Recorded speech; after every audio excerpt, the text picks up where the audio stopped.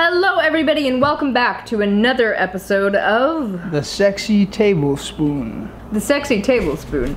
Today we decided to take our own / your advice that you agreed on, and we are gonna make vegan pad thai.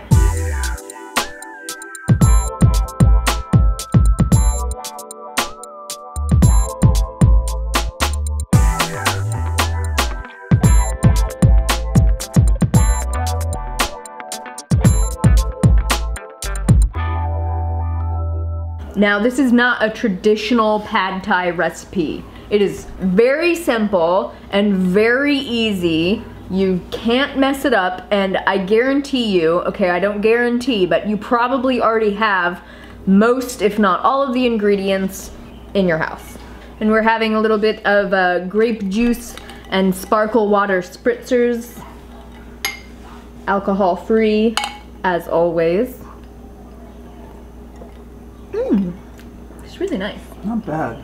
Your mise en place for this recipe, obviously you're gonna need some pad thai noodles. So these are rice noodles. We're gonna use 2 boxes of this because I decided to make a crap ton instead of just a normal ton. So we're gonna have a crap ton of pad thai after this. Also in the pad thai, we're gonna be sauteing some veggies. So we're gonna have some onions, carrots, cabbage, and then we will be adding in, without cooking, some mung bean sprouts, some red onion, and assorted sweet bell peppers. Also some cilantro. And then for the sauce, very simple sauce. Garlic, sugar, lime juice, peanut butter, and Bragg's liquid aminos. Nice sharp knife. What is the worst kitchen accident you've ever seen? Like hot water or like hot boiling sugar splashing? Or it was someone stabbing. using a deli slicer. Oh, stop, please. They just took off their knuckle. Took the whole thing off. This is actually my boyfriend. And then, oh, yeah. And then you look over at the deli slicer and like the knuckle bone is like stuck to the blade. Yes. Oh, goddamn. How you get really nice uniform carrot sticks is you hold your carrot like this, be careful, it'll move around on you, and you take the end off at a very sharp diagonal, and then you keep going. Try not to let the carrot slices stick to your knife, and be very careful as you go. This is a great way to cut yourself. Definitely use your chef claw. And then your little round end pieces, you save those for later.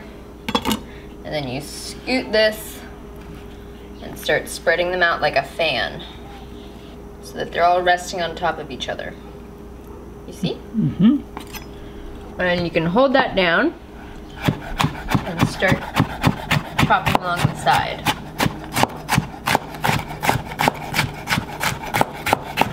Again, make sure you use your chef claw. You don't want to lose any fingertips here. Gotta stick those knuckles out.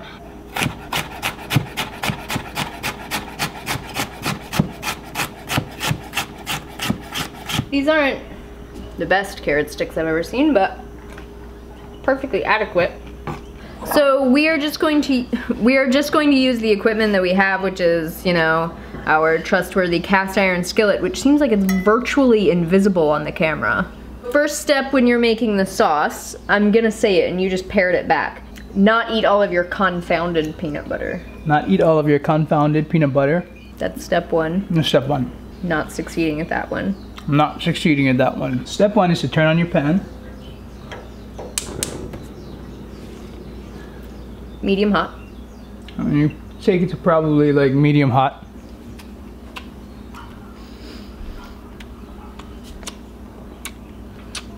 Do we look alike?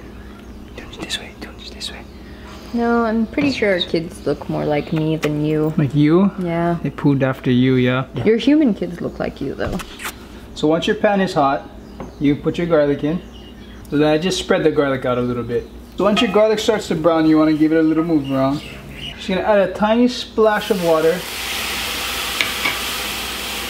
Mix around. Yep. A little more.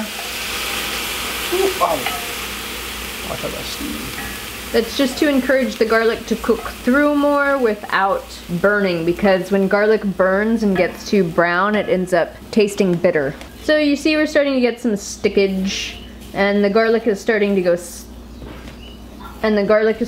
slightly translucent. Soy sauce. So now is the time to add the soy sauce. Just want to put enough, more, you know, to cover the bottom of your pan.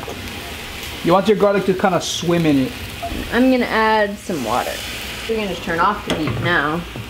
We have garlic and then 1 part of the Bragg's liquid aminos and then about 2 parts water, and we turned off the heat. So now what we will do is add some sugar. This whole thing. Probably. So that was about like what, a half a cup of sugar?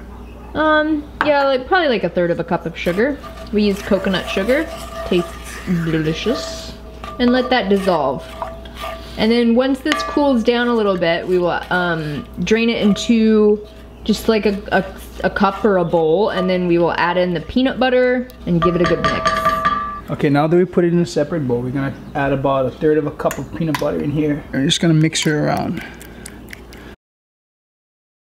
Okay, so now we're adding in the juice of 2 limes. And now in the same pan that we had the sauce, so there's still like some sauce goop all around there, I am going to saute our onions, carrots, and then eventually the cabbage.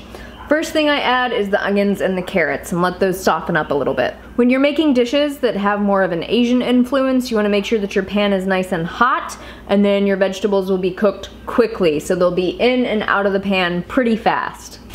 And since my pan is pretty small, I'm just gonna put in half of the veggies at this time and then let these cook off so that they don't get like waterlogged and then they get kind of like a gross taste. You want it to be nice, high heat so that they taste fresh, a little bit caramelized, and they're still a little bit tender.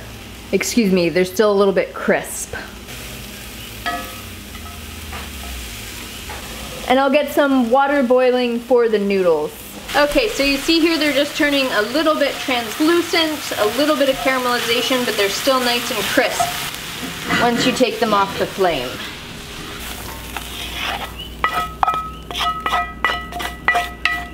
And back on, and now it's a cabbage.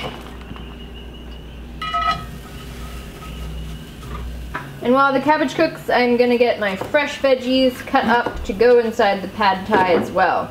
And you can cook off your peppers, but you know, it's like if you can have them raw, I like them raw, so go for it. So you just want nice, skinny pepper strips. Sliced up thin. Okay, that cabbage is done.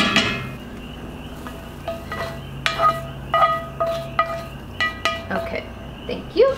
So with rice noodles like these, you just put them straight into water that has come to a boil, and then you turn it off right away, and you just let them sit for about 12 minutes. You gotta make sure it's completely submerged, yes. What do you want me to do with this guy? Throw the mung beans. The whole thing? Yeah.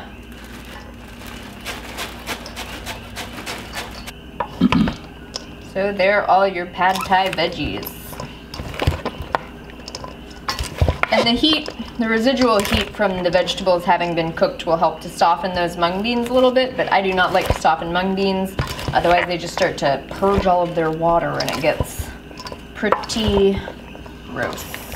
I'll go ahead and add in the cilantro.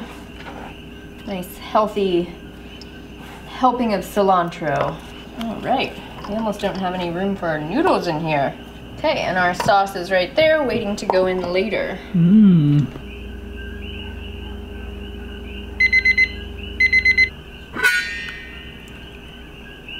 Look done to me.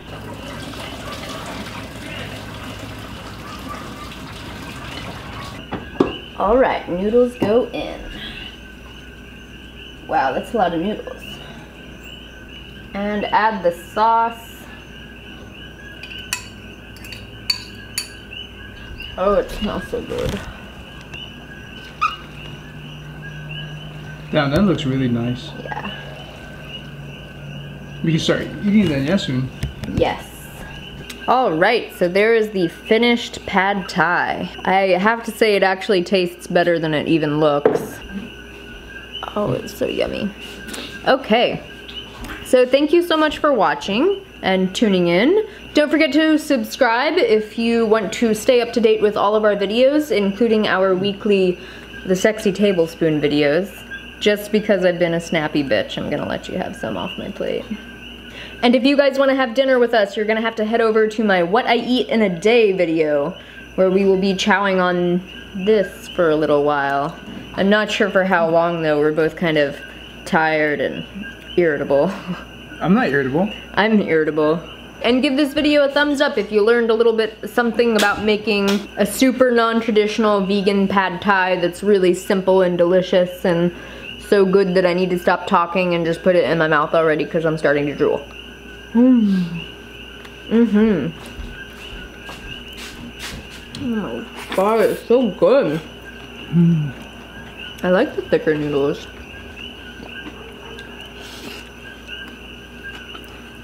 That is good. Man.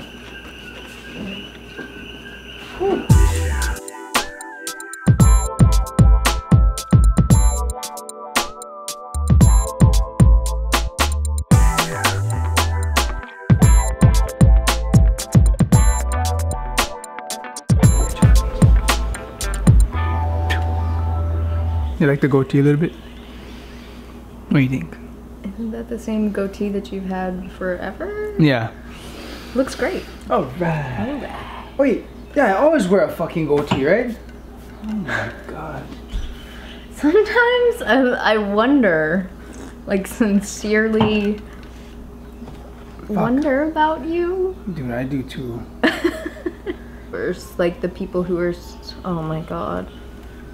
You put these pants back in the laundry basket? I told you I gotta throw it away. Why'd you put it back? What if I wore this to work? Maybe if you didn't leave them in the floor. I told you, do not move it from that spot. I didn't know that those were the same pants. That was like 5 days ago that you told me that.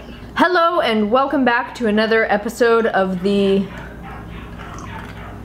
That was supposed to cue you.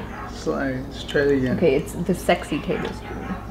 Dude, I gotta practice. Okay. I cannot do it like that.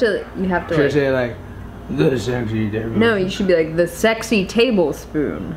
No, you should do the Sexy Tablespoon and like the sexy tablespoon. yeah, Like that? like that. The sexy tablespoon. No, fuck! I didn't do it right. You didn't say it loud enough. Ah, I'm not sweating. Okay. Okay, hold on. I'm gonna do it then. No. I'll do it. We already have 7 minutes of bloopers. Oh, let's try it one more time. I promise you that. This is, oh, you got all green shit all in your teeth. You lucky. Fuck, you lucky I seen that shit. I don't see anything. Oh, wait, the bottom teeth. Well, my bottom teeth never come out. Stop! It's the snaggle tooth again. Let me take it up. It's always a snaggle tooth. Can you just go to Thailand and get fake teeth? I don't have time to dental floss right. Where was that?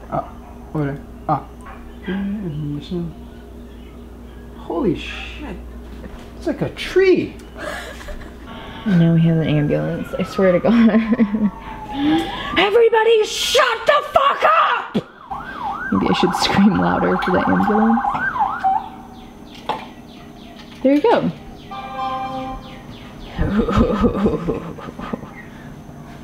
I am about to have a stroke. Rolling. Keep rolling.